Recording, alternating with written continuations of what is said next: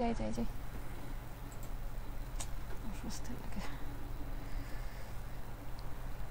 শনিবার বিকেল না, এখন রাত হয়ে গেছে, তাই না? শনিবার রাত 9:08 এবং আজকে স্পেশাল গেস্ট। সবসময় স্পেশাল গেস্ট থাকে, কারণ হচ্ছে যে promises medical limited, promises to life, এই প্রোগ্রামে আমরা মেন্টাল হেলথ নিয়ে অনেকগুলো কথা বলে থাকি। এবং আজকে যে বিষয়টা নিয়ে কথা হবে সেটা হচ্ছে আত্মঘাতী আচরণ।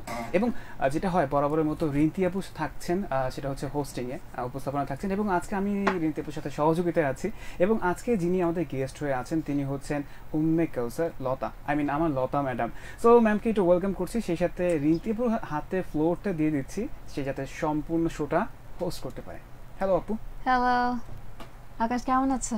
আপু বিন্দাস হালচালে আছি, আপনাকে একটু দেখাচ্ছি সবাইকে। ওকে, এখন সবাই দেখতে পাচ্ছে। ওকে, একদম পারফেক্ট আছে। ওকে, থ্যাংক ইউ সো মাচ। সবাইকে ওয়েলকাম করছি আমাদের আজকের এপিসোডে। আমাদের আজকের টপিকটা হচ্ছে আত্মঘাতী আচরণ, সেলফ ডিস্ট্রাকশনের ব্যাপারটা। আমি আমার ফেসবুক পেজ থেকে তো লাইভ আছি, আমার পার্সোনাল ফেসবুক অ্যাকাউন্ট থেকে। আর তাছাড়া বাংলা রেডিও প্রোগ্রামটা অ্যারেঞ্জ করেছে প্রমিসেস মেডিকেল লিমিটেড, আমাদেরকে সহযোগিতা করছে, স্পন্সর হিসেবে আছে। বাংলা রেডিওর অফিসিয়াল ফ্যান পেজে আরও ক্লিয়ার ভার্সন আপনারা দেখতে পারবেন যদি আমার এখানে কোনো রকম সমস্যা বা কমতি লাগে। আমি আজকে আমার এখানে আসার সময় ক্যাপশন লিখে রেখেছি, যে ক্যাপশন দিয়েছি যে আমি এখানে ক্যাপশন দিয়েছি যে আমাদের অনেক সময় দেখা যাচ্ছে অল্প সময়ের মাথা ঠান্ডা করার জন্য আমরা এমন অনেক কাজ করে বসি, ওটা আসলে নিজেরই ক্ষতি বা নিজেরই সমস্যা, যেটা লং রানে আমার ক্ষতি করে ফেলছে, কিন্তু আবার রাগের বশে, অভিমানের বশে, জিদের বশে সেই কাজটা করে ফেলছে। এরকম আত্মঘাতী আচরণ আমি অনেক করি। এমন অনেক একটা কথা বলা ঠিক না, ওটা বলে ফেললাম, এমন অনেক কাজ জিদের জন্য করলাম, কিন্তু পরে দেখলাম আমি আমার ক্ষতি করে ফেলেছি। এরকমই একটা টপিক। আপনাদের লাইফে যদি এরকম কোনো এক্সপিরিয়েন্স অবশ্যই থেকে আছে আমি জানি, এবং আপনার কি কি বদ অভ্যাস আমি বলবো আছে, আমাদেরকে জানাতে পারেন। আচ্ছা, আমার সাথে আমাদের গেস্ট আছেন, তার সাথে কথা বলবো এবং প্রশ্নগুলো আপনাদের নেবো ইনশাল্লাহ। আচ্ছা, আমাদের টপিক হচ্ছে আত্মঘাতী আচরণ। আত্মঘাতী আচরণ বলতে আসলে বেসিক্যালি কি বোঝায়, কেন হচ্ছে আমাদের, সেটা যদি আপনি এক্সপ্লেইন করতেন। থ্যাংক ইউ রিন্তি আপনাকে প্রশ্নটি করার জন্য। আমি শুনছিলাম আপনি যখন বলছিলেন যে আত্মঘাতী আচরণ, এবং সুন্দর একটা ডেফিনেশনও দিয়ে দিলেন। আমি যদি একটু সাইকোলজিক্যাল অ্যাসপেক্ট থেকে বলি, মনোবিজ্ঞানী হিসেবে যদি বলি, আমরা আসলে সেলফ ইনজুরিয়াস বিহেভিয়ার বা আত্মঘাতী আচরণ সেটাকেই বলি যখন এটার একটা ইন্টেনশন থাকে যে আমি ক্ষতি করব, আমার নিজেকে ক্ষতি করব। এটা হচ্ছে প্রথম বিষয়। আর সাথে যেটা হচ্ছে যে এটা আমি কি কারণে করি। আসলে আপনি বলছিলেন যে অনেক সময় আমরা রাগ থাকে, কষ্ট থাকে, সেখান থেকে হয়তো করে ফেলছি। ঠিকই বলেছেন, ওই জায়গাটা আমরা বলি যে এটা একটা বহিঃপ্রকাশ। হ্যাঁ, একটা মেসেজ দিচ্ছি আমি। এটা অনেক কিছু হতে পারে, মেসেজের মাধ্যমে থাকতে পারে যে আমি হয়তো চাচ্ছি যে আমাকে কেউ একজন হেল্প করুক, অথবা আমার অনেক কষ্ট হয়।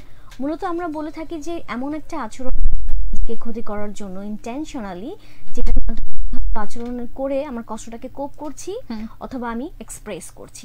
এই ধরনের বিষয়কে আসলে আমরা বলছি আত্মঘাতী আচরণ। আত্মঘাতী আচরণের ক্ষেত্রে যেটা হয়, মানুষটাকে কিন্তু কম বেশি করে। যেমন সেম সিচুয়েশন কেউ খুব নর্মালি নিচ্ছে, কেউ খুব নর্মালি রিঅ্যাক্ট করছে। সেম সিচুয়েশন, সেম কষ্ট, একটা সেম ব্রেকআপের যে পেইনটা কারো কাছে আসলে সহজে, সে লাইফে দেখা যাচ্ছে রেগুলার কাজগুলো করে রাতে একটু কান্নাকাটি করে ওটা স্টিমুলেট করছে।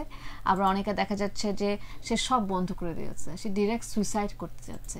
তো দেখা যায় যে একই বাসার দুইটা বাচ্চা বা দুটো ভাই বোন কিন্তু ডিফারেন্ট। এটা আসলে বাবা মা কি শিখেলো বা কি পড়ালো তাদের কিন্তু আসে না, ভিতর থেকে একটা ইনস্টিংক্টের মতো কাজ করে।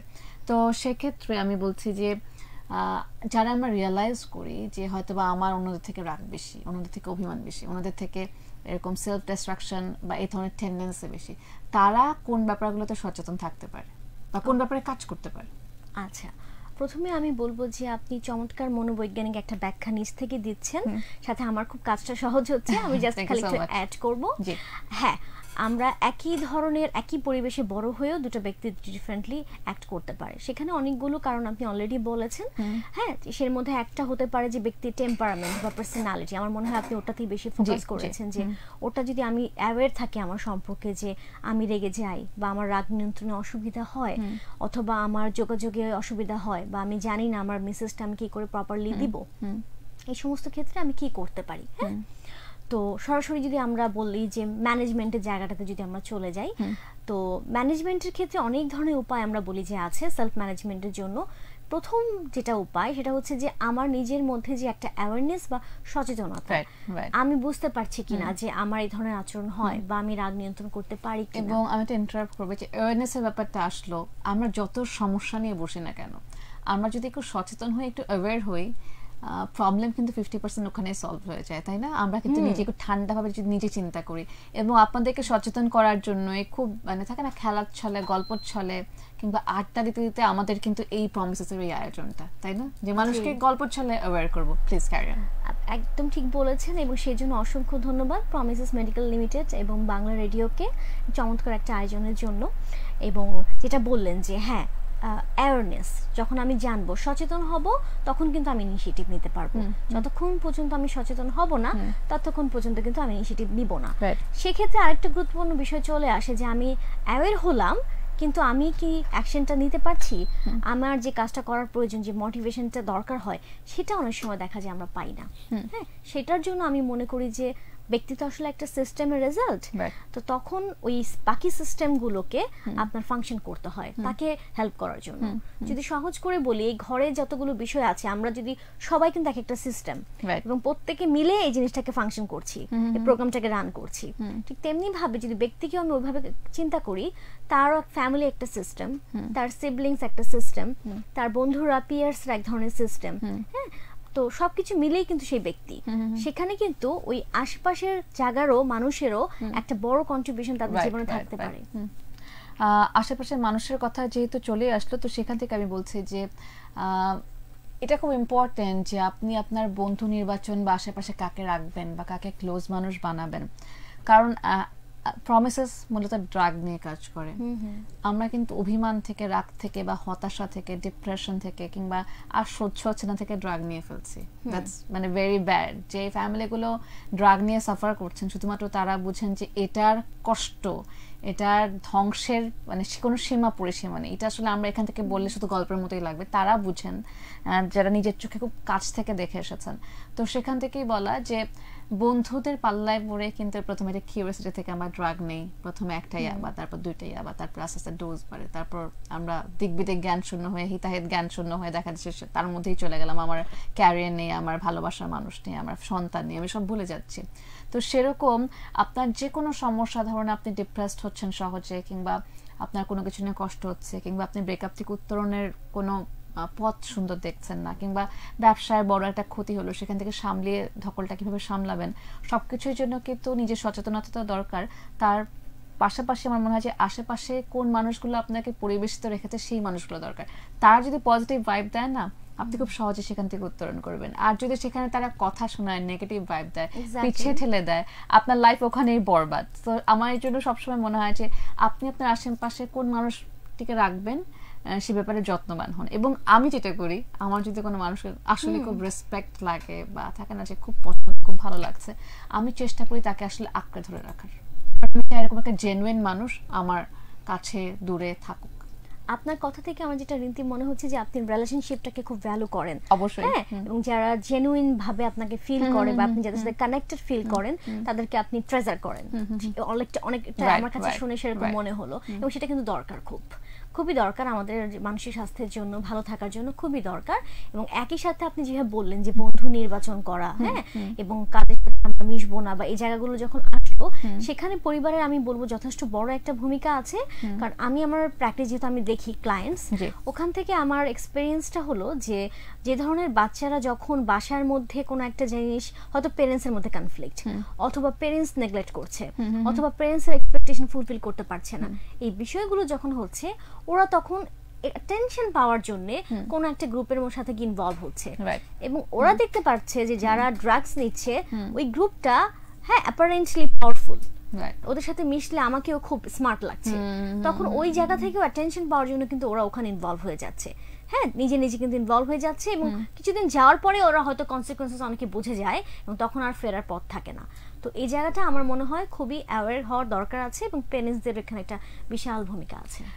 এবং মূলত ইয়াং ক্রাউডকে অ্যাওয়্যার করার জন্য আমাদের প্রোগ্রাম, যদিও এই সমস্যাগুলো ছোট বড় ছেলে মেয়ে নির্বিশেষে সবার জন্যই প্রযোজ্য, তারপর যেহেতু ইয়াং জেনারেশন মূলত আমাদের বেশি ফলো করেন বা ওয়েল উইশার্স আমাদের ওনাদের সংখ্যাটা বেশি, সেক্ষেত্রে আমি বলবো যে আমরা অনেক সময় অনেক কাজ মনে করি যেটা আমাকে দ্যাট ইজ মেকিং মি কুল, বা এটা আমাকে খুব স্মার্ট লাগছে, একটা স্মোক করলাম ওইটা নিয়ে আসলে একটা গার্লস স্কুলের সামনে দাঁড়ালাম, তার মানে হচ্ছে আমাকে খুব স্মার্ট লাগছে, আমি ওনাদের থেকে একটু সামনে এগিয়ে গেলাম এক স্টেপ। এটা আসলে কত বড় বোকামি। আপনি জাস্ট বিশ্বাস করেন, জাস্ট 5টা বছর সময়টা যেতে দেন, আপনি 5 বছর পর বলবেন যে না রিন্তি আপু ঠিকই বলেছিলেন, আমি গাধার মতো এরকম কেন করলাম, বা এটাতে আমি আমার ক্ষতিই বরং করেছি, এটাতে আমি আমার ইমেজটাই বরং লং রানে খারাপ করেছি, বরং যে মেয়েকে আপনার পাওয়ার সুযোগ ছিল ওই মেয়ে কিন্তু পরবর্তীতে আর থাকবে না। এই পয়েন্টগুলো দেখিয়ে খুবই সিলি শোনায়, কিন্তু লাইফের স্টেপ বাই স্টেপ আপনি যেতে দেখবেন যে এই ব্যাপারগুলো আপনার সামনে আসছেই।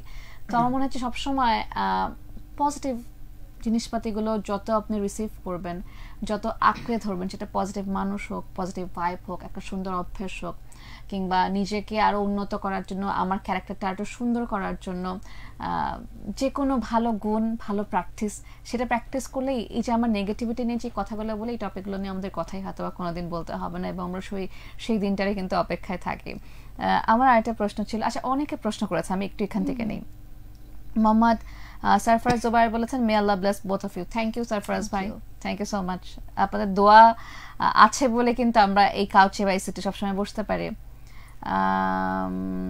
ইয়াসমিন শিলা বলছেন, exactly after that we can realise hour wrong decisions. জি, আমরা সবকিছুই বলে না যে চোর পালালে বুদ্ধি বাড়ে, ব্যাপারটা অনেকটা এরকম, সবকিছুই বুঝি কিন্তু একটু পরে যেয়ে বুঝি, যাতে আপনারা একটু আগে বুঝেন, সেজন্য আমরা কিন্তু বারবার একই কথা বারবার ঘুরে ফিরে বলতে থাকি আমাদের জায়গা থেকে, প্রত্যেক শনিবার রাত 9টায়। এক্স্যাক্টলি। হ্যাঁ আপু, কিছু কোশ্চেন নিতে অবশ্যই আমরা প্রশ্ন নেব, আমি তারপর আবার আমার অডিয়েন্সের কাছে আসছি।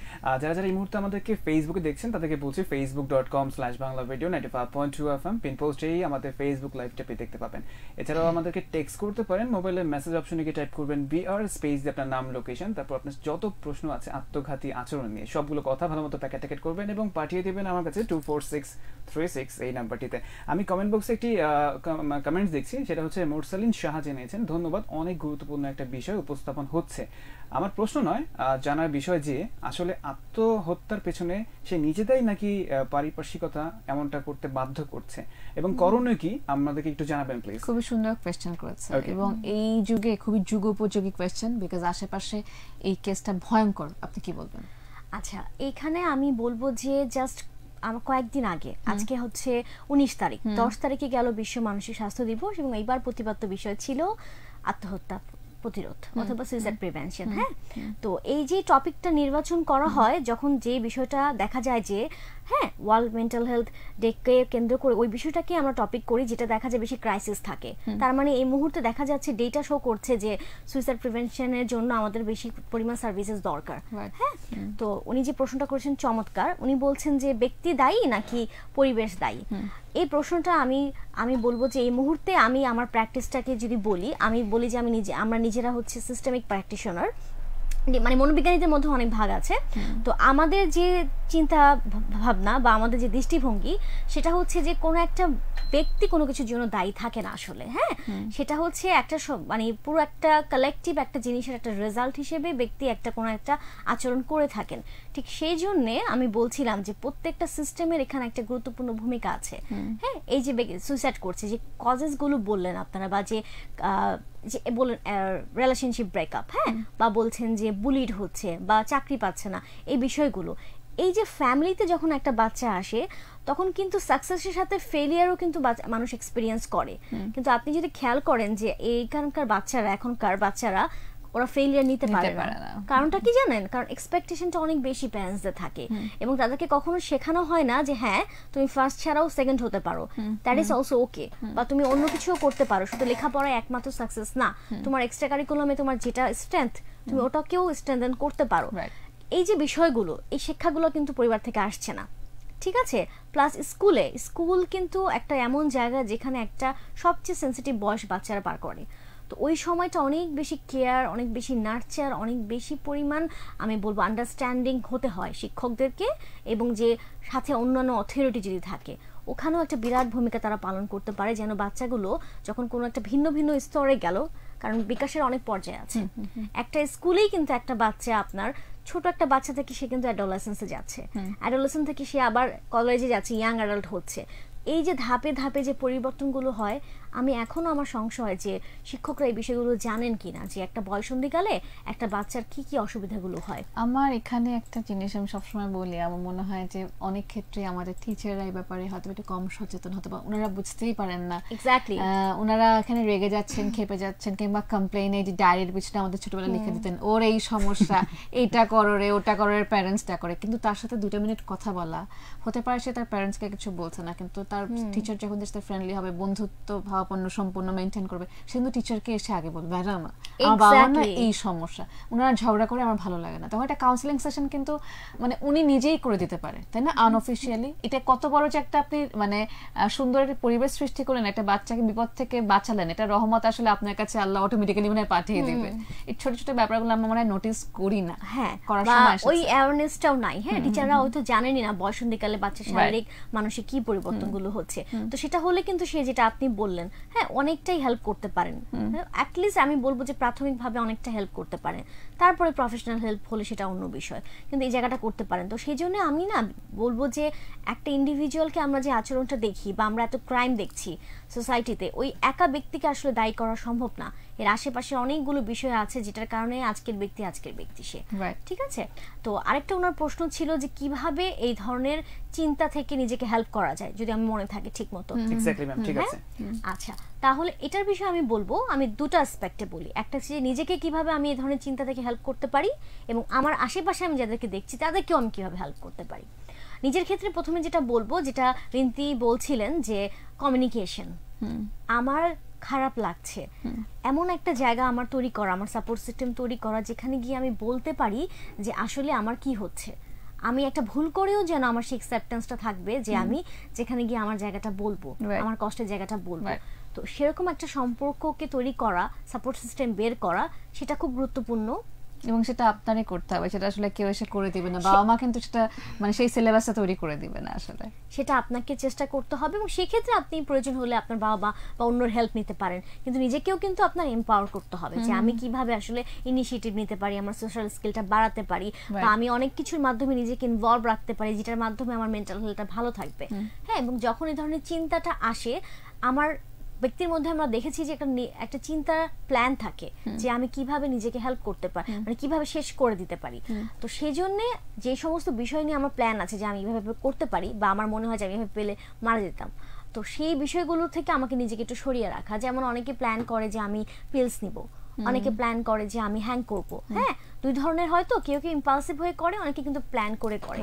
তাদের জন্য আমাদের যেটা বলার থাকে সেটা হচ্ছে যে সেই জিনিসগুলো আপনি জেনে থাকেন, সেগুলোকে সরিয়ে ফেলেন। এবং আরেকটা জিনিস মজার বিষয় হচ্ছে, ওয়ার্নিং সাইন সব সময় দেয় ব্যক্তি, কিন্তু সবসময় এই ধরনের যখন বিষয় হয় তখন সে সাহায্যের জন্য ওয়ার্নিং সাইনগুলো দিতে থাকে। যেমন স্টেটমেন্ট হতে পারে, ভার্বাল স্টেটমেন্ট। যেমন আমি সরি ফর দ্য ইন্টারাপশন, ঠিক আছে, যখন আমরা এখন ফেসবুকের কল্যাণে অনেক সুইসাইডাল কেসগুলো কিন্তু দেখি যে বন্ধু কেন এরকম করলি বলে ট্যাগ করছে, আমি যখনই এরকম কোনো প্রোফাইল দেখি যে সুইসাইড করেছে, আমি না ক্লিক করি, আচ্ছা করে আমি দেখি যে তার ফেসবুকের অবস্থাটা কি বা লাস্ট আপডেটগুলো কি ছিল। ট্রাস্ট মি, হ্যাঁ অনেক খুশি ছিল, সব রকমের ছিল, আমাদের মতোই হ্যাং আউট করেছে, চেক ইন দিয়েছে, বার্গার খেয়েছে, পিৎজা খেয়েছে, কিন্তু তার সাথে খেয়াল করলে দেখা যায় কোনো না কোনো জায়গায় কিন্তু তার কষ্টের কথা স্ট্যাটাসে, গানে কিংবা সূরা শেয়ার করে সে ওখানে মেনশন করে গেছে। এই জিনিসগুলো হয়তো তার কাছের মানুষ, বেস্ট ফ্রেন্ড তখন মানে কেউ নোটিসই করে নাই, তাই না? এক্স্যাক্টলি, আমরা খুব নরমালি নিচ্ছি। আপনি ভীষণ চমৎকার পয়েন্ট, এই উদাহরণটা আমি দিতাম, আপনি এখনই বলেছেন যে এক্স্যাক্টলি। এবং ঢাকা ইউনিভার্সিটিতেও গত বছর আপনার যদি খেয়াল থাকে, আমাদের কিছু স্টুডেন্ট সুইসাইড করেছেন, তাদের প্রোফাইলগুলো কিন্তু দেখে খুবই প্রমিনেন্ট, দেখেই বোঝা যাচ্ছে যে সামথিং ওয়াজ রং, এবং ডিপ্রেসড, বা একটা ব্রেকআপ হয়েছে, বোঝা যাচ্ছে, মানে ওয়ার্নিং সাইন্স গুলো কিন্তু সে দিয়ে দিয়েছে। তো সেইগুলোর ব্যাপারে একটু সতর্ক হওয়া, এর আগে হচ্ছে যে জানা যে কি ধরনের ওয়ার্নিং সাইন্স গুলো আসলে হয়, যেটা আমি বললাম যে অনেকে অনেকভাবে জানিয়ে থাকেন, অনেকে স্টেটমেন্টের মাধ্যমে বলে, অনেকে বলেন যে নিজের পছন্দের জিনিসগুলো দিয়ে দেন, অনেকে এরকম বলে যে আমি যখন থাকবো না আপনি বুঝতে পারবেন। তো এই বিষয়গুলো সম্পর্কে একটু সেন্সিটিভ হওয়া, যখন একজন বলছে তখন একটু সেন্সিটিভ হওয়া। আর একটা মজার বিষয় হচ্ছে যে আমাদের মধ্যে অনেক ভুল ধারণা আছে এগুলো নিয়ে, যে মানুষ অ্যাটেনশন সিক করার জন্য করে। এই জন্য হচ্ছে অনেকে মনে করে আরে যা ও তো এগুলা পাত্তা পাওয়ার জন্য করতেছে, অ্যাকচুয়ালি না, এটাও একটা মেসেজ দেয় হয়তো বা যে তুমি আমাকে অ্যাটেনশন দাও, আমাকে হেল্প করো। তো সেইগুলোর প্রতি একটু যত্নশীল হলে আমরা কিন্তু অনেকটাই পারি যে তাদেরকে এখান থেকে ফিরিয়ে আনা। এবং আমাদের সবার মধ্যে কিন্তু মানে আল্লাহ প্রদত্তভাবে গড গিফটেডলি অনেক ট্যালেন্ট আছে। কেউ গান গাচ্ছে, কেউ ভালো গিটার প্লে করে, কেউ ভালো ব্যাডমিন্টন খেলে, কেউ দৌড়ে খুব ভালো, কারো স্পোর্টসে ভালো লাগে, কারো জিমে অনেক আগ্রহ আছে, কারো পেন্টিং ভালো লাগে, কারো অন্যকে হেল্প করতে ভালো লাগে, কারো ফেসবুকের জন্য কন্টেন্ট বা ইউটিউবের জন্য কন্টেন্ট বানাতে ভালো লাগে। আপনার কিছু না কিছু না ভালো লাগবে। আর এখন মাশাআল্লাহ যুগ এরকম একটা জায়গায় চলে গেছে, আমরা এরকম একটা সিচুয়েশনে দাঁড়িয়ে আছি যেখানে যে কোনো কাজে ভালো করলেই সেটা সমাদর আছে, সেটার জন্য আপনি আপনি ফিনান্সিয়ালি বেনিফিটেড হতে পারবেন যদি আপনি সেই স্কেলে পৌঁছান, এবং সম্মানিতও হবেন। এখন কোনো কাজকে ছোট করে আমরা ওভাবে আসলে দেখি না, তাই না? তাহলে আপনি সেই ব্যাপারগুলো নিয়ে নার্চার করুন, সেটা নারিশমেন্টের জন্য কাজ করুন, সেটার পিছিয়ে পড়াশোনা দিন, সেটার পিছিয়ে সময় দিন, মনোযোগ দিন। আপনি দেখবেন যে একটা জিনিস, যে জিনিসটা আপনার বাবা মা খেয়ালও করেনি, আপনি পাত্তাও দেননি, সেটাই হয়তো আপনাকে একটা দিন আসলে নতুন করে পরিচিত হওয়ার সুযোগ দিচ্ছে এবং আপনাকে নতুন কিছু জীবনে পজিটিভ দিচ্ছে, যেটার জন্য আপনি ভুলে যাবেন সুইসাইড কি ছিল, ডিপ্রেশন কি ছিল, ব্রেকআপ কে ছিল, কে আপনাকে পাত্তা দেয়নি। এবং আমার সবসময় একটা কথা মনে হয় যে মানুষের কাজ কথা বলে, কথা যত না কথা বলে তার থেকে কাজ কথা বলে। সো আপনার যে কাজ, সেই কাজ যদি আপনি করে ঠিকঠাক মতো জায়গায় পৌঁছান, আপনার পিছনে মানুষের, ওয়েল উইশার্সের, ফলোয়ার্সের, ছেলেদের মেয়েদের এবং মেয়েদের ছেলেদের, ট্রাস্ট মি, কিছুই অভাব হবে না। এটা আমার খুবই মনে হয় যে আপনাকে এখন পাত্তা দিচ্ছে না, সে কালকে আসলে আপনার জন্য ওয়েটিং রুমে এসে বসে থাকবে। That's the reality. এটা যত প্রতিদিন আমাদের একটু একটু করে একদিন বয়স হচ্ছে না, এটা আমি ফিল করেছি। আমি আর কিচ্ছু তাকাবো না, কে কি বললো, কে কি হলো, আমি শুধু কাজ করে যাবো, ব্যাস। এবং আমি সৎভাবে, অনেস্টভাবে কাজ করব, সম্মান নিয়ে কাজ করব, ইনশাল্লাহ সবকিছু আমার সামনে চলে আসবে যদি আল্লাহর রহমত থাকে, তাই না? একদম ঠিক। অনেক প্রশ্ন আছে, আমি একটু প্রশ্ন নিব। মিথুন ভাই উনি বলেছে I am back. Okay, thank you so much. উনি আমাদের সাথে আছেন, সারফরাজ ভাই আছেন সাথে, নোবেলি ম্যাডাম আমাদেরকে দেখছেন। ম্যাডাম আসসালামু আলাইকুম। সাইফ চৌধুরী আছে, নাইমা তাসমিম আছে, নাজিফা নুসরত আছে, আজহার ভাই আছে, thank you so much. Mohammad Sarfaraz জোবাই বলেছেন যে life is very important, so we should try to help each other anywhere in our life. Thank you so much. আপনি এত সুন্দর একটা কথা লিখেছেন। এটা আসলে আমরা সবসময় শুনি, খুব টিপিক্যাল লাগে। এবার দেখবেন যে রাস্তায় কেউ বিপদে পড়লে আমরা আশেপাশে কেউ নাই, ধোয়া। তো ওইগুলা প্র্যাকটিসটা খুব দরকার। হ্যাঁ, তবে এখন যে জামানা পড়েছে তাতে বুঝে শুনে হেল্প করাটাও ইম্পর্টেন্ট, বিকজ অনেক রকম ট্র্যাপ আমাদের সামনে তৈরি হয়ে আছে। হারুন রাশিদ লিখেছেন লুকিং লাভলি, থ্যাংক ইউ। ওকে, মোস্তাফিজুর রহমান একটা প্রশ্ন রেখেছেন। উনি বলেছেন যে আপু, আত্মঘাতী আচরণের প্রবণতা আমার অনেক বেশি, এই সমস্যার কারণে নিজের অনেক বেশি ক্ষতি করেছি। কি কি ক্ষতি করেছি শেয়ার করলাম না, হুট করে একটা খারাপ ডিসিশন না নেওয়ার উপায় কি? মোস্তাফিজকে আমি চিনি, আমার ছোট চেনা একজন ভাই। আমি দেখেছি যে, আমি নোটিস করেছি যে ওর রাগ বেশি, এবং ও সঙ্গে সঙ্গে দেখা যায় যে কোনো কেউ একটা উল্টাপাল্টা মেসেজ করতেই পারে, আমি রিপ্লাইটা যদি ঠান্ডা মাথায় দিই তাহলে কিন্তু সে বুঝে, কিংবা সেও লজ্জিত হবে হয়তো 2 দিন পরে। কিন্তু আমি যদি পাল্টা একটা রিপ্লাই দিই, আমার রাগ দেখিয়ে দিই, তাহলে তো সমানে সমান হয়ে গেলাম। আমি এটা ওর ছোট্ট ব্যাপারটা নোটিস করেছি, এবং আরো অনেক কিছুই আছে যেটা ও আসলে মেনশনও করেছে যে ও এই জন্য কি কি প্র্যাকটিস করতে পারে। আপনি কি বলবেন? আচ্ছা, থ্যাংক ইউ রিন্তি আপনাকে। সে যেটা বললেন উনি, আমি প্রথমে বন্ধুটিকে আমি বন্ধুই বলবো, আমি বলবো যে সাধুবাদ জানাচ্ছি, কারণ উনি কিন্তু একদম পাবলিকলি এসে বলেছেন যে আমি এই ধরনের একটা বিষয় আমার মধ্যে হচ্ছে, তাই না? এটাও কিন্তু একটা বড় একটা ইনিশিয়েটিভ, আমি বলবো অ্যাওয়ারনেস, যে আমি হেল্প করতে চাচ্ছি।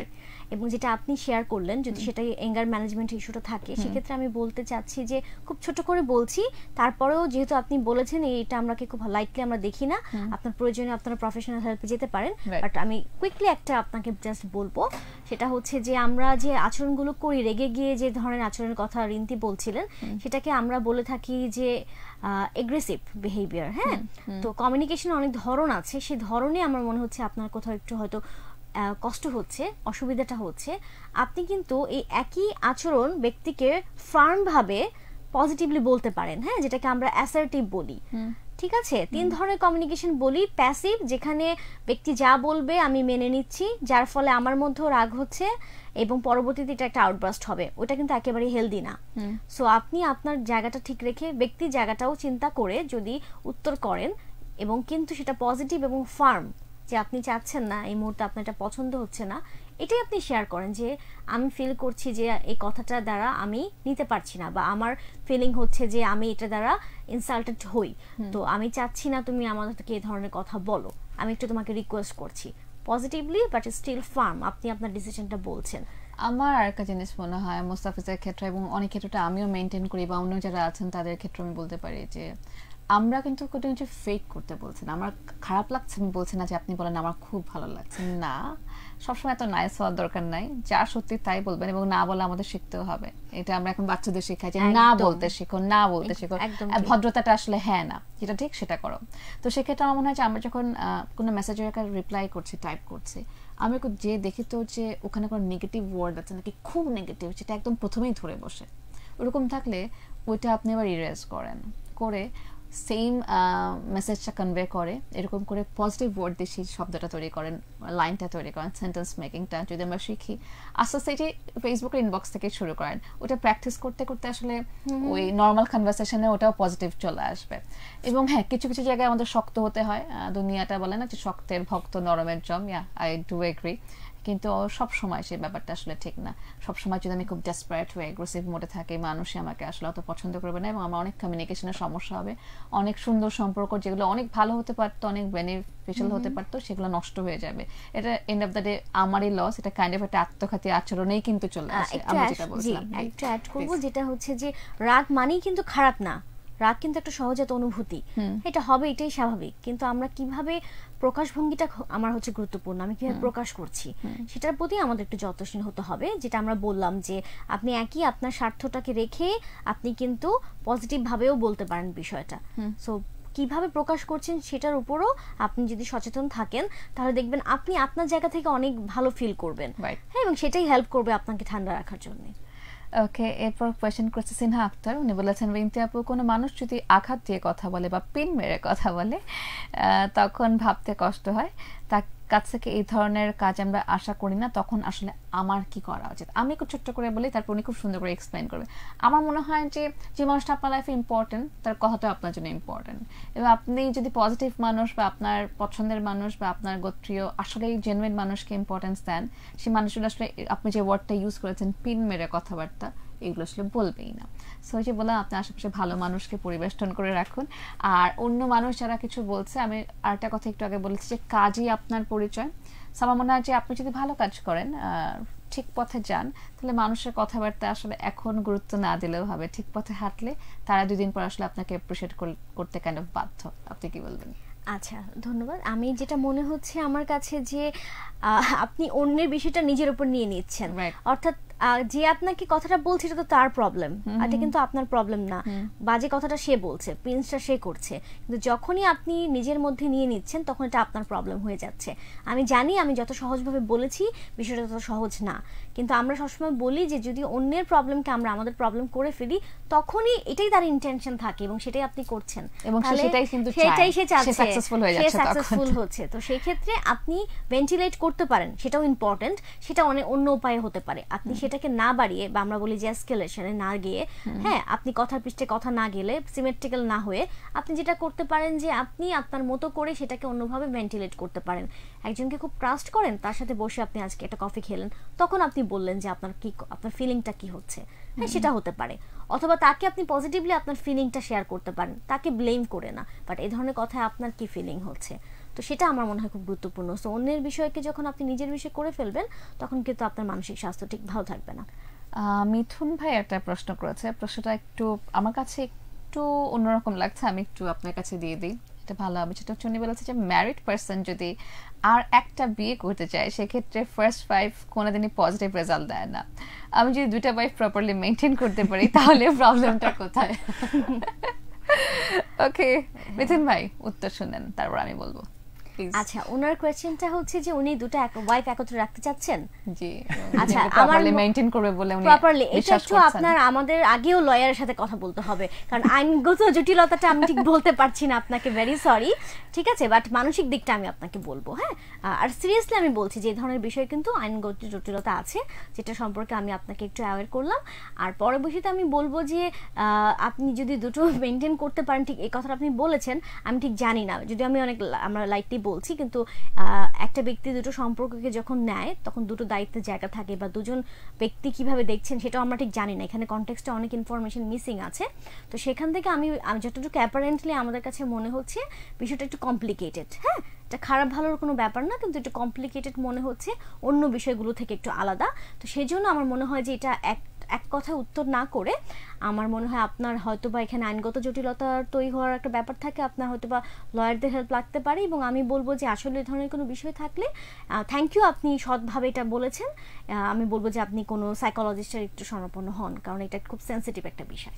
আমি তো ভাগে বলতে চাই যে আমার ফার্স্ট অফ অল আমি আপনাকে অ্যাপ্রিশিয়েট করছি, আপনাকে পাবলিক ফোরামে আপনার এরকম একটা যে ব্যাপারটা কেউ সহজে নিবে না আমাদেরকে আপন মনে করেই বলেছেন। তবু ব্যাপারটা আমাদের কাছে একটু অন্যরকম লাগছে, যেহেতু এটা আমাদের রেগুলার নিয়মের বাইরে। এবং আমরা আসলে আমাদের কারো গার্লফ্রেন্ড, কারো ওয়াইফ, কিংবা আমার ভাই বিয়ে করছে, আমরা কিন্তু এই রিলেশনগুলো বুঝি বা জানি, দূর থেকে বলে আঁচ করতে পারি। তো এখন যে যুগ, আপনি 2019-এ এসে ঢাকা শহরে বসে থেকে টাইপ করছেন, সেখানে একজন ওয়াইফ কখনোই আসলে আপনার সেকেন্ড ওয়াইফের নতুন একজন মানুষকে ওভাবে ওয়েলকাম করবে না, বিকজ এই জায়গাটা একটা আপনার অবশ্যই তখন রেসপন্সিবিলিটি ভাগাভাগি হবে, টাকা পয়সার ব্যাপার ভাগাভাগি আসবে, ইমোশন ভাগাভাগি হবে। আপনি যদি বলেন দুজনকে সমান করে দিব, এটা আসলে সবসময় সম্ভব হয় না।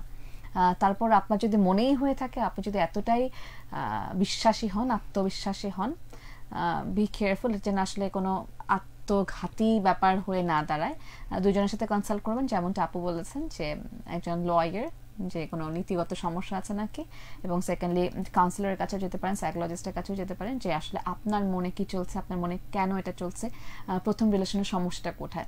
এবং আপনি কিন্তু ওখানে ডিভোর্স দিয়েও আসেন, ডিভোর্সের কথা আসলে এই টপিকটা আসতোই না। আমরা বলতাম গো হেড, ডিভোর্স দিয়েছেন আপনারা, একটা বিয়ে করতেই পারেন মানে নিয়ম অনুযায়ী। যেহেতু ওখানে ডিভোর্সও দিচ্ছেন না, ওখানে কিন্তু অনেক পজিটিভ তার মানে কিছু আছে। তো পজিটিভিটিটা একটু বাড়িয়ে যদি এখানকার নেগেটিভিটি কমিয়ে একজনের সাথে থাকা যায়, সেটাই মনে হয় সবচেয়ে বেশি সুন্দর হবে আমার মনে হয়। এরপর প্রশ্ন করেছেন শাহাদুল ইসলাম হেলাল আঙ্কেল। উনি বলেছেন যে self destructive behaviour among young ones is increasing compare to past, why is that?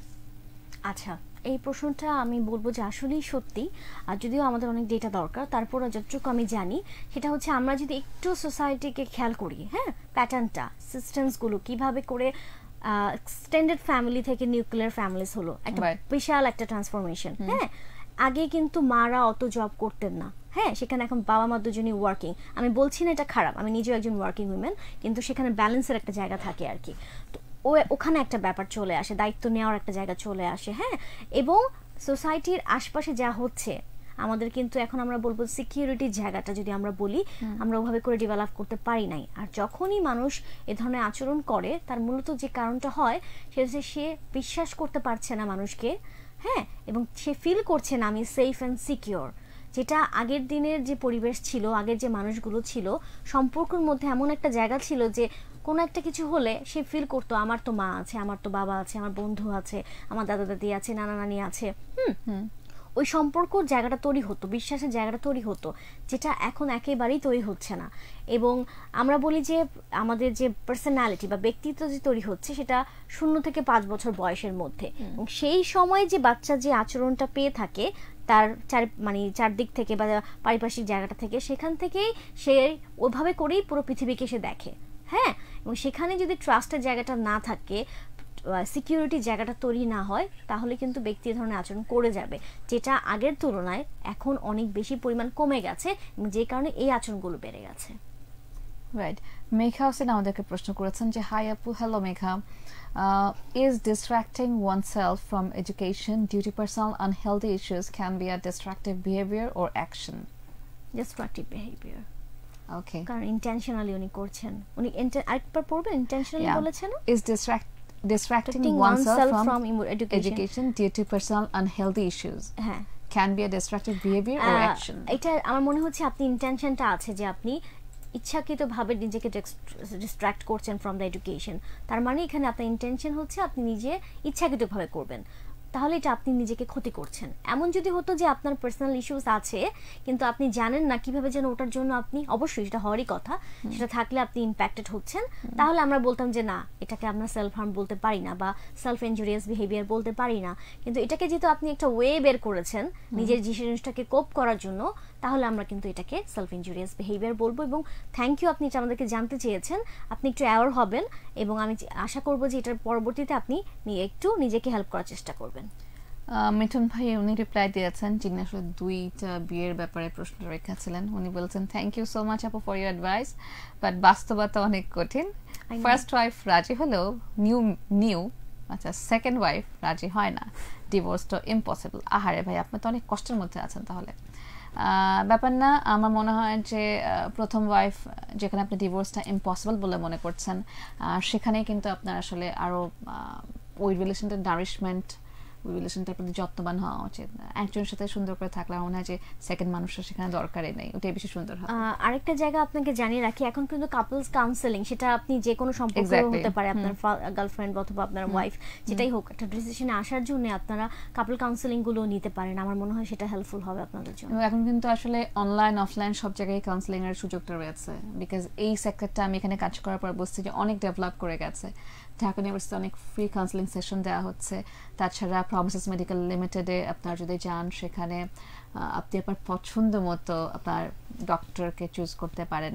তাছাড়া অনেক জায়গায় অনলাইন কাউন্সেলিং দেওয়া হচ্ছে, আপনি প্রশ্ন রাখলে কিন্তু একটা বেসিক উত্তরটা আপনি পেয়ে যাবেন। এক্স্যাক্টলি। আরেকটু অ্যাড করবো যে আমরা খুবই 1 বছর হলো রিসেন্টলি আমাদের ঢাকা বিশ্ববিদ্যালয় এডুকেশনাল কাউন্সিলিং সাইকোলজি বিভাগে family and couple wellbeing services নামে একটা সেন্টার করেছি। তো সেখানে আমরা সার্ভিস দিচ্ছি, কাপলদেরকে সার্ভিস দিচ্ছি, এবং আমাদের এই কোলাবোরেশনটা হয়েছে ইউকের সাথে, ট্যাভিস্টক যে আছে ক্লিনিক, তার সাথে। এবং সেখান থেকে আমাদের সরাসরি যে ট্রেনার, উনি কিন্তু যিনি ব্রিটিশ নাগরিক, উনি নিচ্ছেন, উনি কিন্তু সরাসরি আমাদের সেশনগুলো করেন। তো আপনি সেখানটাও খোঁজ নিয়ে দেখতে পারেন, যদি আপনার ফিলিং হয় যে আপনি ওটা হেল্প হবে, আপনি সেই সার্ভিসটা নিতে পারেন। বেশ অনেকক্ষণ আগে আন্দালিব মাহমুদ আপু আমাদেরকে কোয়েশ্চেন করেছিলেন, উনি বলেছিলেন যে ফ্যামিলি মেম্বাররা কিন্তু তাদের অ্যাটিটিউডের উপর ডিপেন্ড করে কিন্তু আমার মন খারাপ মন ভালো এগুলো হচ্ছে। অনেক বাসায় এরকম সিচুয়েশন আছে যে তাদের বিহেভিয়ার খারাপের জন্য আমি দেখা যাচ্ছে কোনো আত্মহননকারী কাজ করছি, এবং এটা নিয়ে আমরা অলরেডি ডিসকাস করেছি। তারা যাতে তাদেরকে ইমপ্রুভ করে, এই জন্য মানে কি করণীয়? আমরা কি তাদের সাথে ডিরেক্ট কথা বলবো যে তোমার এই কাজগুলো হচ্ছে, আমি কষ্ট পাচ্ছি, নাকি এখন ধরেন যে তারা তাদের ব্যাপার থেকে সচেতন না, প্রোগ্রামটা হচ্ছে আমি দেখছি, তারা হয়তো দেখছে না, তারা এই ব্যাপারগুলো বদলই করছে না, সেক্ষেত্রে তার কি করণীয়? হ্যাঁ, চমৎকার প্রশ্ন করেছেন। আসলে যেটা বলছি, একটু আগে আমরা বলেছি যে পেরেন্টসের হয়তো বা কোনো কিছু হচ্ছে বা বাসার মধ্যে কিছু হচ্ছে, যেটার কারণে আমি নিজে অনেক ক্ষতিগ্রস্ত হচ্ছি। এখানে 2 ধরনের বিষয় আমরা বলি। সাধারণত যখন বলি যে একেবারে সে হয়তো আমাকে কোঅপারেট করছে না, বা আমি আমার যে খারাপ লাগাটা সেটা আমি কমিউনিকেট করছি যে আমার কিন্তু তোমাদের জন্য ক্ষতি হচ্ছে, আমার খারাপ লাগছে, আমার কষ্ট হচ্ছে, কিন্তু তারপর তারা হয়তো বা আমাকে কোঅপারেট করছে না। সেক্ষেত্রে আমি নিজেকে ভালো রাখার জন্য কি করতে পারি? সে সমস্ত ক্ষেত্রে তো তাকে আমরা থেরাপিতেও আনতে পারছি না, হ্যাঁ, আমরা ফ্যামিলি থেরাপি বা কোনো থেরাপিতে আমি আনতে পারছি না। তখন সেক্ষেত্রে আমরা ব্যক্তিকে নিজেকে এম্পাওয়ার করার চেষ্টা করি, যে সে নিজেকে, যেটা আপনি খুব সুন্দর করে বলছিলেন যে কি কি স্ট্রেংথ একটা ব্যক্তির মধ্যে থাকতে পারে, কি কি অ্যাক্টিভিটিস সে নিজেকে এম্পাওয়ার জন্য করতে পারে, তো সেগুলো কিন্তু উনি করে নিজেকে ভালো রাখার চেষ্টা করতে পারেন। ঠিক আছে? এবং আসলে যখন কেউ থাকে না তখন কিন্তু আল্লাহ থাকে, আপনি সেখানে তাকে স্মরণ করুন। সেখানে আপনি যে ধর্মের হন না কেন, আপনার সৃষ্টিকর্তা আপনাকে যে সৃষ্টি করেছেন এটা তো বিশ্বাস করেন, তো সেখান থেকে আমি বলবো যে তার কাছে হেল্প সেক করলেও কিন্তু মনের যে এটা একটা মেডিটেশনের মতো একটা জায়গা। আমি নামাজের কথা সবসময় বলি যে অবশ্যই এটা আমাকে এম্পাওয়ার হতে হেল্প করে, আমার কনফিডেন্স বাড়িয়ে দেয়, এবং এটা একটা মেডিটেশনের মতো আমার মনে হয়, এবং এটা আপনাকে অনেক ভালো কাজ করতে উৎসাহও দেয়। আপনি আপনার নিজেকে ভালো রাখার জন্য সৎভাবে যা যা করণীয় আপনি সেখানে আসলে ফোকাস করুন, ইনশাল্লাহ সব প্রবলেম অটোমেটিক্যালি দেখবেন অনেকখানি কমে এসেছে। মাহমুদুল হক বলেছেন যে ওয়াও নাইস ইনিশিয়েটিভ রিন্তি আপু, আমি আপনার favourite, thank you so much. মেয়েরা জেনেও কেন সন্তানের সামনে হাজবেন্ডের সাথে ঝগড়া করে?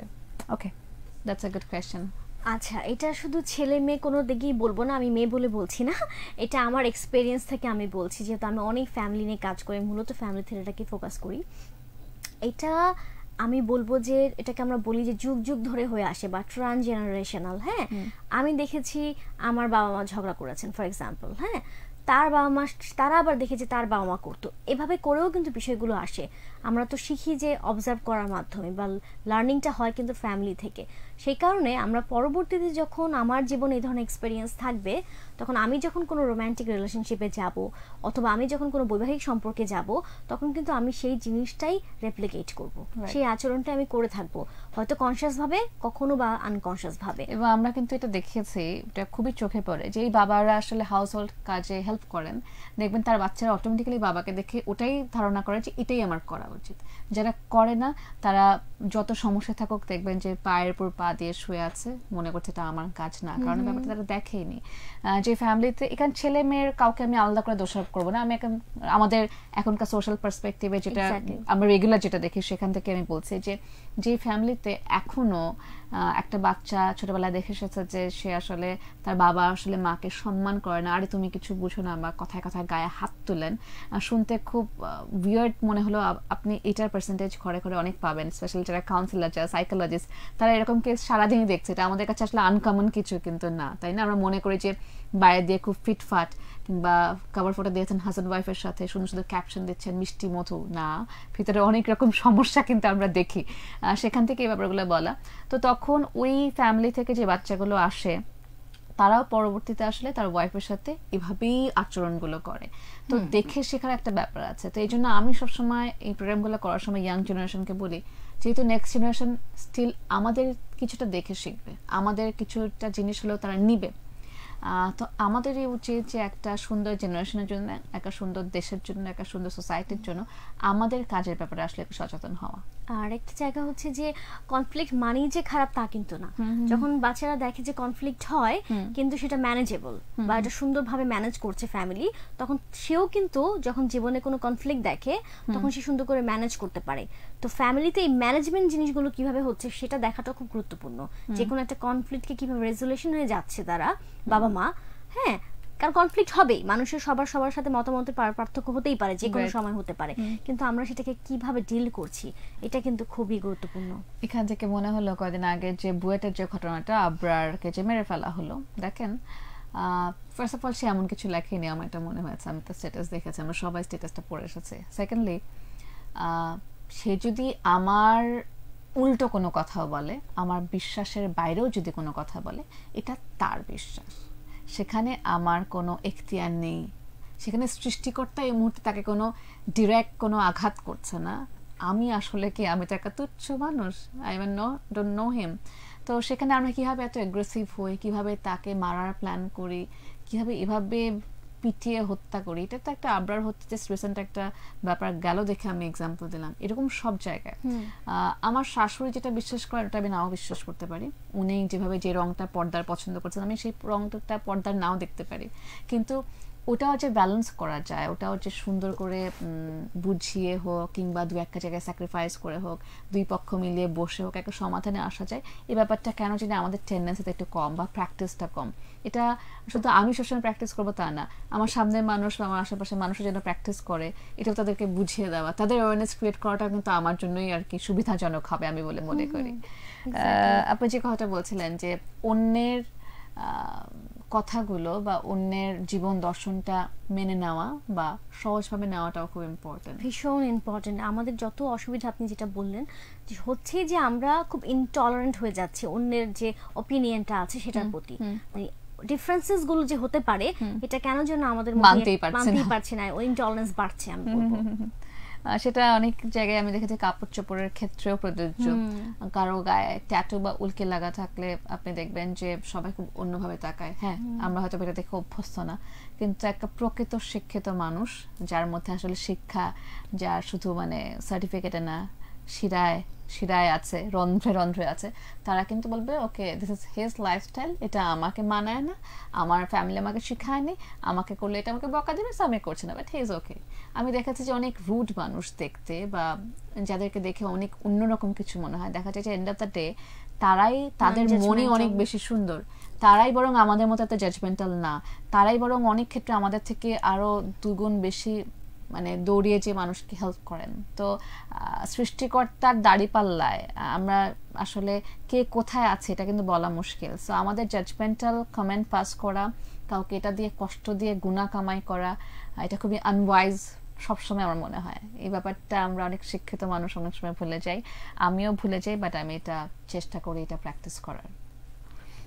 অনেক প্রশ্ন আছে আবারও। মোহাম্মদ শেখ সায়েদ বলেছেন যে যখন তোমাকে কেউ আঘাত করে তখন আঘাতকারীকে, আচ্ছা উনি বেশ ড্রামাটিক করে লিখেছে, আমি একটু সহজ করে ছোট্ট করে বলি। উনি বলেছে যখন কেউ আঘাত করবে তাকে আমি আসলে বুকটা পেতে দিব, আমাকে আঘাত করো, কিন্তু আমি আসলে মনে মনে তার জন্য হেদায়েত কামনা করবো। I got your point, thank you so much, সুন্দর করে বলেছেন। মানুষ হাসি খুশি থাকলে কি সুখী হয়? সাধারণত যেসব মানুষ হাসি খুশি থাকে তাদের সুখী বলে মনে করা হয়। সিনহা আক্তার চমৎকার একটা প্রশ্ন করেছেন, কি বলবেন? আচ্ছা, সুখী, ওনার প্রশ্নের উত্তরটা আসলে আমি এক কথা দিতে গেলে আসলে অনেক কিছু এক্সপ্লেইন করতে হবে, ঠিক আছে? ছোট্ট করে উনি যেভাবে বলেছেন ছোট্ট করে বলার চেষ্টা করব। আপনি যদি আরেকবার ছোট্ট করে আমাকে একটু বলেন, আমার জন্য উত্তর করতে ছোট্ট করে সুবিধা হবে। ঠিক আছে। আর সিনহা আক্তারকে আমি বলতে চাচ্ছি যে হাসি খুশি থাকাটা আমার মনে হয় যে খুব সুন্দর একটা ব্যাপার। একজন দুঃখী মানুষও যদি হাসি খুশি থাকে ওটা তার বেশি অ্যাপ্রিশিয়েট করা উচিত, তাই না? যে উনি এত কষ্ট দুঃখ নিয়েও হাসি খুশি আছেন, পজিটিভ ভাইব ছড়িয়ে দিচ্ছেন, মন খারাপ করে ঘরের কোণে অন্ধকারে বসে নেই, তো এটা আমার কাছে খুবই পজিটিভ লাগে। তবে হ্যাঁ, একজন মানুষ হাসি খুশি থাকলে সে ডিপ্রেসড না, এই ধারণাটা আসলে আমাদের এই যুগে খুব ভুল। তো একজন হাসি খুশি মানুষের মনেও কষ্ট থাকতে পারে, হয়তো তার কষ্টের পরিমাণ একজন যে কাঁদছে তার থেকে অনেক বেশি, সেটা ধারণ ক্ষমতার উপর আসলে ডিপেন্ড করে।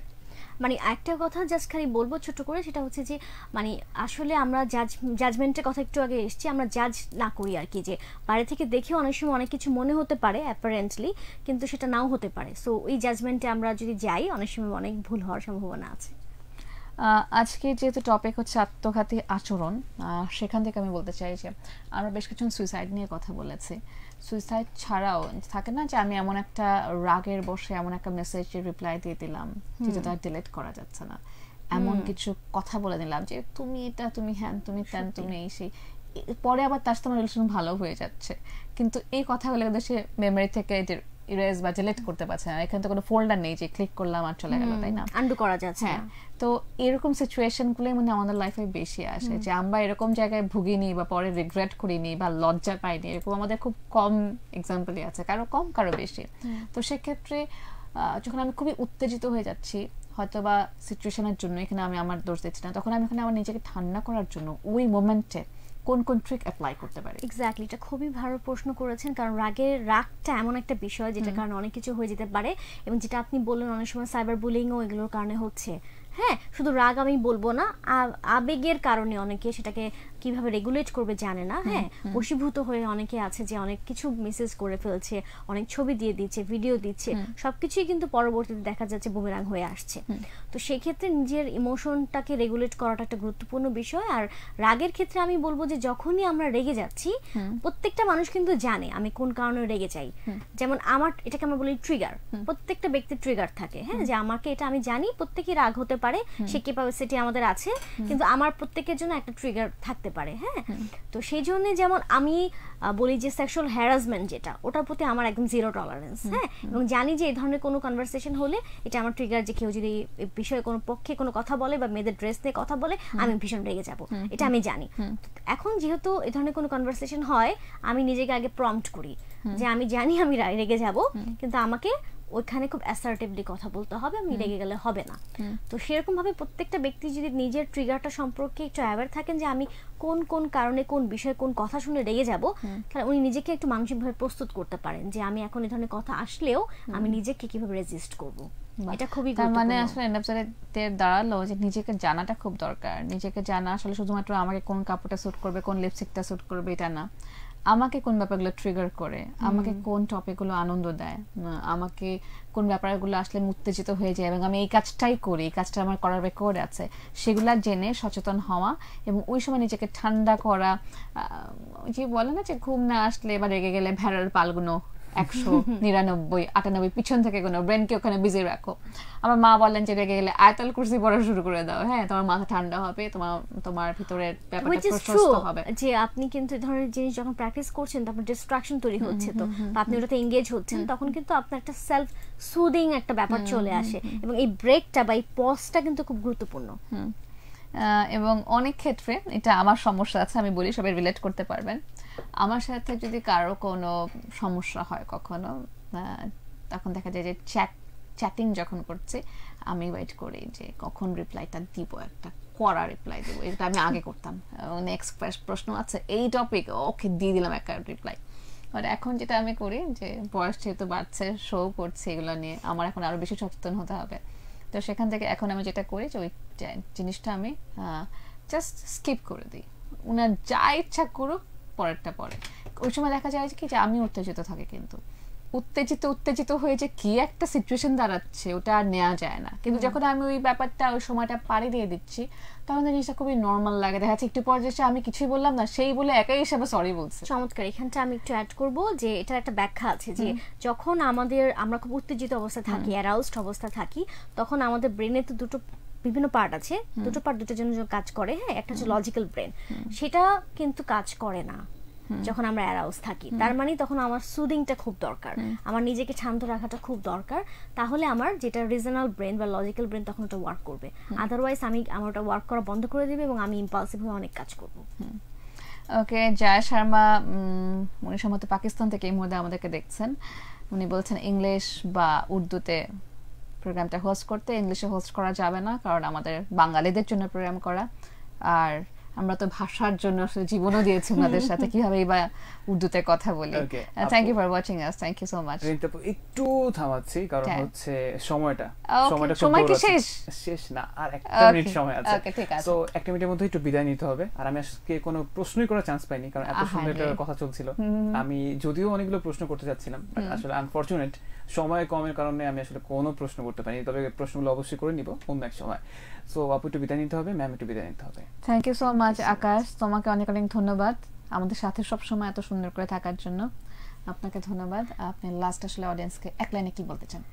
এক লাইনে বলতে চাই যেটা, যে নিজেকে জানুন, এটা খুব গুরুত্বপূর্ণ। আপনি যত বেশি নিজের সম্পর্কে জানবেন আপনি তত নিজেকে সাহায্য করতে পারবেন।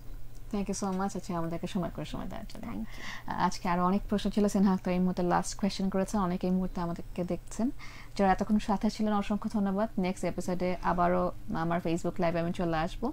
আমি প্রমিসেস মেডিকেল লিমিটেডকে থ্যাংক ইউ জানাতে চাই যে এত সুন্দর আয়োজন করার জন্য।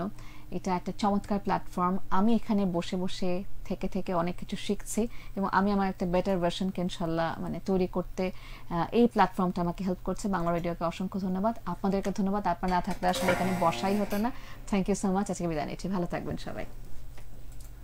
ওকে, আমি ফেসবুক লাইভ থেকেও বিদায় নিচ্ছি। আবারও দেখা হবে নেক্সট উইকে। সেই পর্যন্ত সবাই অনেক ভালো থাকবেন, সুস্থ থাকবেন আর শুনতে থাকবেন বাংলা রেডিও 95.2 FM। আজকে মতো আল্লাহ হাফেজ।